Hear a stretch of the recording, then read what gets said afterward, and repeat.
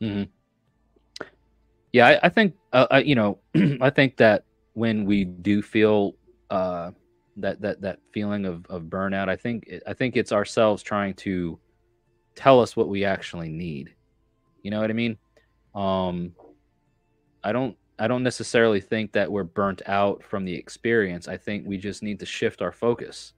Hmm. Because when we're putting all of our effort or putting all of our energy into connections and doing for, you know, doing things that we want, you know, to be as like a lead by deed, you know, sort of thing. It's not that we ever turn it off.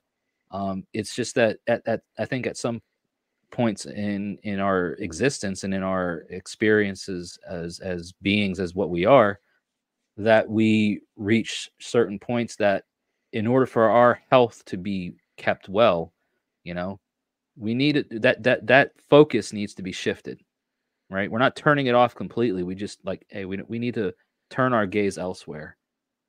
I'm putting too much into this thing right now, and it's you know, taking maybe too much out of me. I need to refocus. I need to shift my focus into other areas, whatever that might be, whether it's ourselves or whatever, right? Whatever the circumstances might be.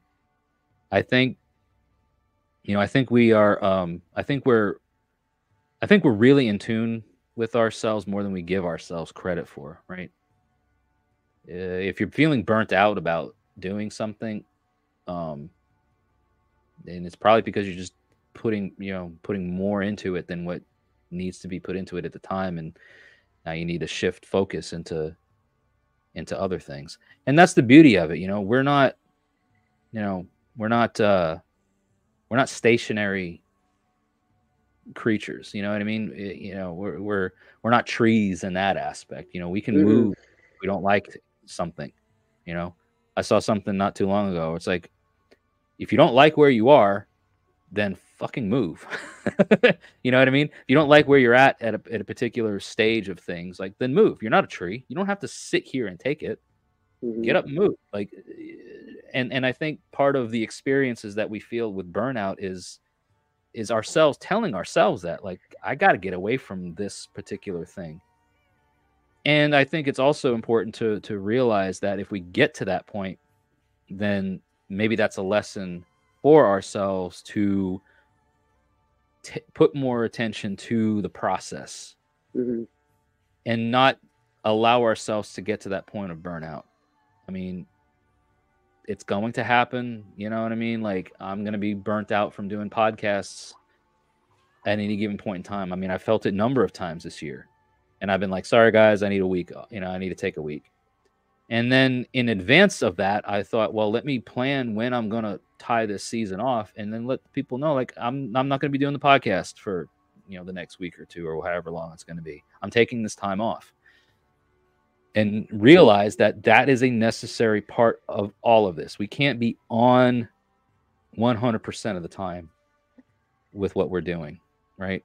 We've got to we've got to be sensitive to our feelings of things and know that um, if we feel burnt out, then it's probably because we've exhausted all we can with that particular thing, and we need to shift our focus. I don't know what you think about it, but that's Oh yeah, kind I of mean, me talking through it. yeah. You know,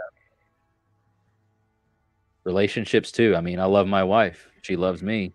Um, you know, been together for 8 years, um, and there's plenty of times where it's just like, I need a break from you. You know what I mean? Like I love the hell out of you, but I got to get away from you for this duration, for this moment, for this time, whatever. Like I need my space. And that's fair. That's a fair thing to expect of people, you know. Hmm. You know, I wouldn't want somebody up my butt 24/7. You probably don't either. I mean, the idea, the notion of that probably sounds better than what the reality of it is to a lot of people. But I'm telling you, you know, like the novelty will wear off really quick if you have somebody just up your butt 24/7. That's a You know good what I mean? point. That's a good point. You're gonna get burnt out. They're gonna Maybe get he's burnt gonna, out from you. It's, yeah, it's easy to get carried away sometimes, but Yeah, it is, and it's such a weird place to be in, to crave something, to want something, to work hard for something that you crave, and then when you get it, you're like, why do I hate this thing now all of a sudden? Why is this the last thing that I even want, having, busted my butt to get it? It's weird, man. It's strange how that can go, you know.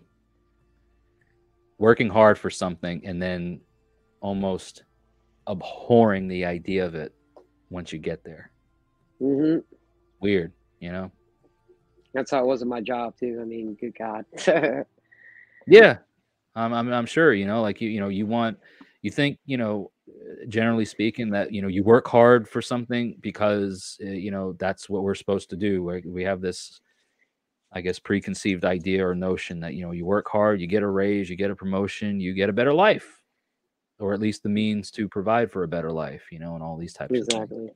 This very Western concept of society and all these types of things. And then when you get there, it's like, well, where is it? Well, you've had it, you got it, and now the work comes in to keep it and to maintain it. It doesn't get easier the more that, when you strive for greatness, like it doesn't get easier now that you've got there. If anything, it becomes even more of a task to maintain and keep it. Yeah.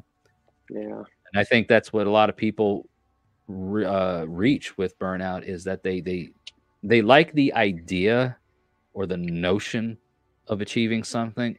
They don't fully grasp the responsibility of what that thing is once they get it, Yeah. or when they get a taste of it. The real work comes in when you get to that point. You can't just sit back and coast